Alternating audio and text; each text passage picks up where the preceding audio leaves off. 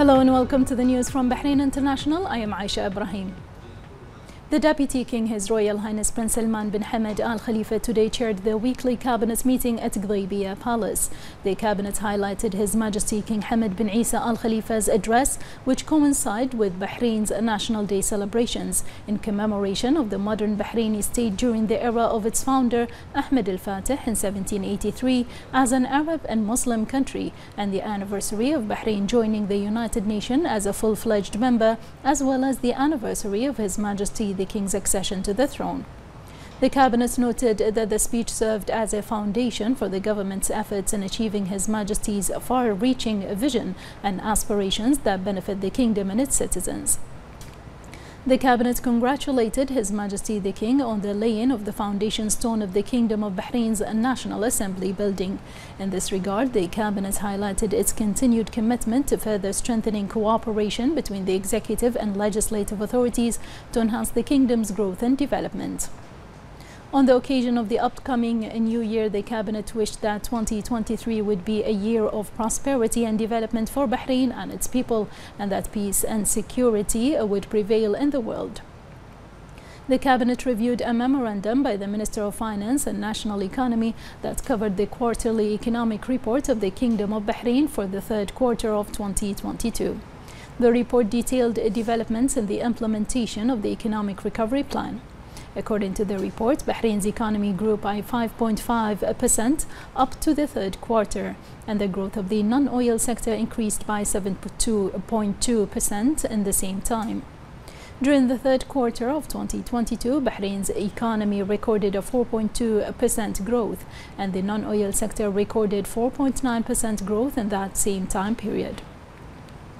Following a review of the memorandum by the Minister of Cabinet Affairs, the Cabinet followed up on the implementation of development projects and initiatives related to raising the quality and efficiency of government services that have been approved by the Cabinet earlier this year.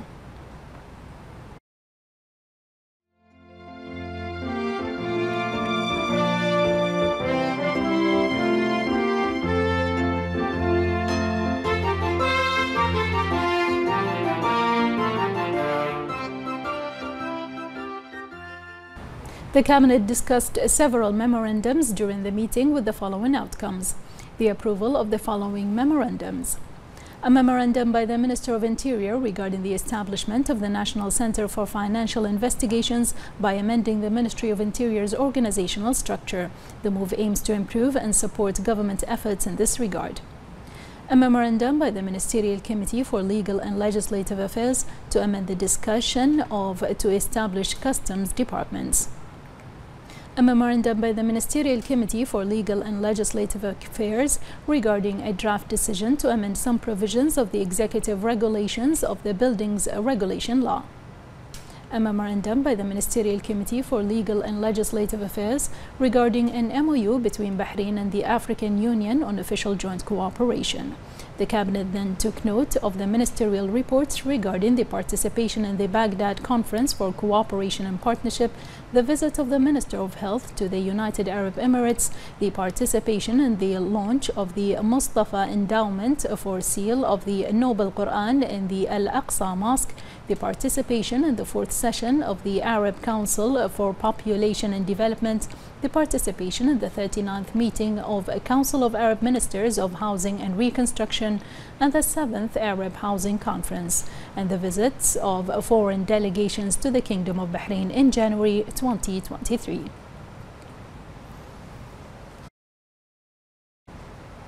His Royal Highness the Deputy King Prince Salman bin Hamad Al Khalifa met with the President of the Bahrain Society of Engineers, Dr. Raida Al Alawi, and a board of directors to mark the 50th anniversary of the Society's founding at Ghaibiyah Palace.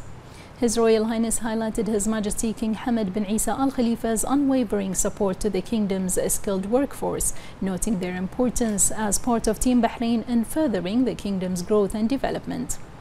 His Royal Highness congratulated the President and Board of Directors on their 50th anniversary, noting the role of the Bahrain Society of Engineers in enhancing the skills and capabilities of Bahraini engineers and encouraging them to pursue careers in engineering through its various initiatives. His Royal Highness wished all members of the Bahrain Society of Engineers continued success in their future endeavors.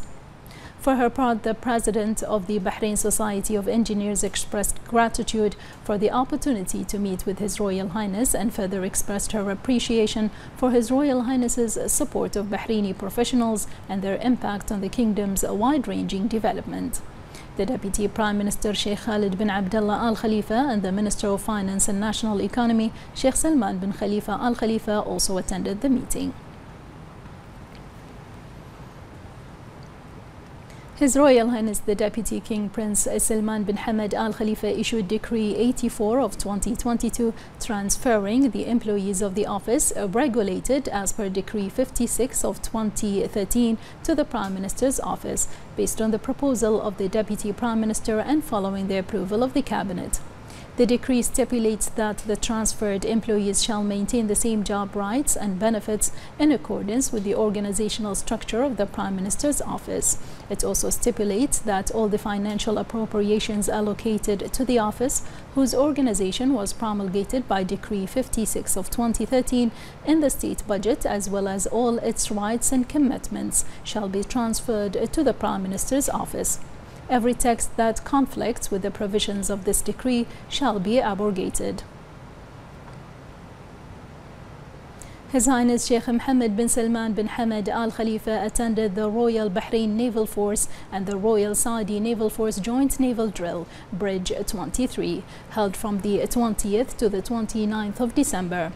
His Highness Sheikh Mohammed bin Salman highlighted the long-standing relations between Bahrain and Saudi Arabia, which continue to receive the support of His Majesty King Hamad bin Isa Al Khalifa, the Supreme Commander of the Armed Forces, and the custodian of the two holy mosques, King Salman bin Abdulaziz Al Saud.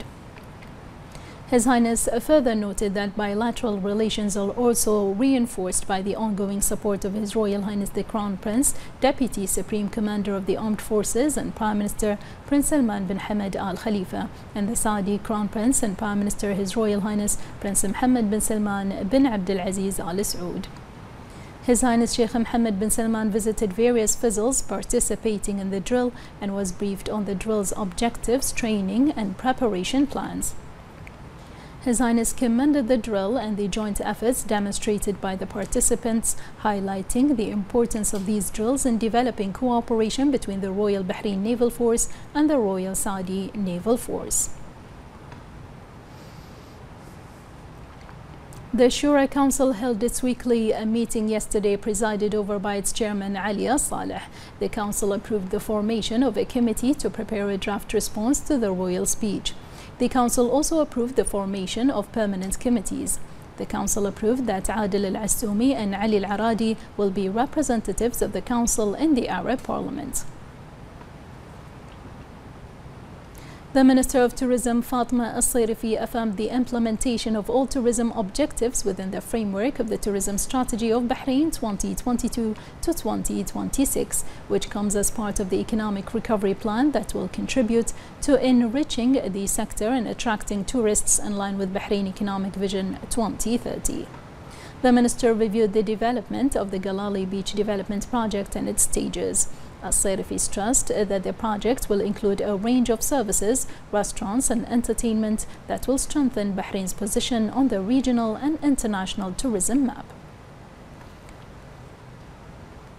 The activities of the Heritage Village organized by the Ministry of Information has concluded. On the occasion, the Minister of Information, Dr. Ramzan Al-Naimi, praised the keenness of His Majesty the King and the support of His Royal Highness the Crown Prince and Prime Minister towards Bahraini heritage. The Minister also praised the role of the representative of His Majesty the King for humanitarian work in youth affairs, His Highness Sheikh Nasser bin Hamad Al Khalifa, in this regard, and appreciated his support toward various heritage events in order to maintain authentic Bahraini heritage. The second edition of the event witnessed wide participation, exceeding 100,000 visitors from inside and outside the kingdom, and included various programs and activities that highlighted Bahrain's heritage and traditions.